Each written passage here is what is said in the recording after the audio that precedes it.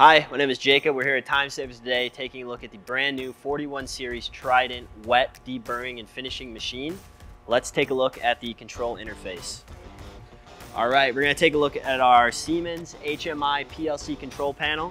We have a couple different settings here. Our auto control screen. We also have manual controls. You can adjust pop-up heads 1 and 2 out of the sanding line or back into it.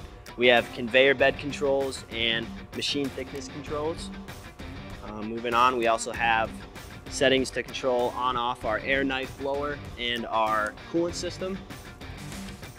We have a maintenance screen as well. Can alert of abrasive belt wear and preventative maintenance alarms as well.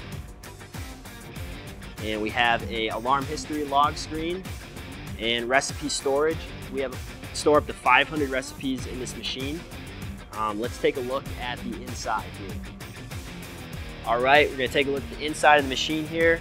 First, we have a plexiglass door with a see-through panel, so we can see when we're processing parts through the machine. We've got 2 abrasive drum heads in here. This is a wet machine with spray head nozzles pointed at the contact drum. The advantage of running wet is a few advantages. We can process mixed metal materials, so we can run carbon steel, aluminum, stainless, copper. And another advantage is the abrasive belt life is increased in a wet environment. On each head, we have the ability to pop the head out of the sanding line from the control panel.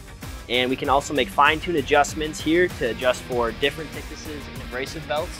And we have a reversing conveyor bed. Allows you to process parts through the machine, bring them back to the infeed of the machine for a second pass for dimensioning or finishing work. Now we can take a look at the back side of the machine. All right, taking a look at the back end of the machine, couple features I'd like to show you. We have our air knife parts dryer and squeegee rolls. This cleans and dries the parts as they exit the machine. Over thick bar for a safety feature for return conveyance. We have a standalone blower for the air knife parts dryer. And we also have a auto advancing paper media filter that filters out the metal swarf through the machine and auto advances and collects in this bin.